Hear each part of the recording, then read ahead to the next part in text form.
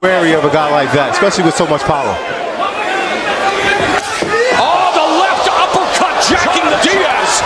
Left hook and Diaz bobbing and weaving. But what a lethal uppercut by Thurman. That's Diaz. Now Diaz on the attack. Thurman, after that, show us his ring general champion. Yes, for Keith, one-time Thurman, you know that right hand is locked. And that's what makes him dangerous. You know, how could you train for a guy like this? Diaz takes a knee. 3, 5, 6, 7, 8. Give me your hands. Give me your hands. And that will officially go as the 9th time that Diaz has been down in his career as he takes a left hook to the head. A solid.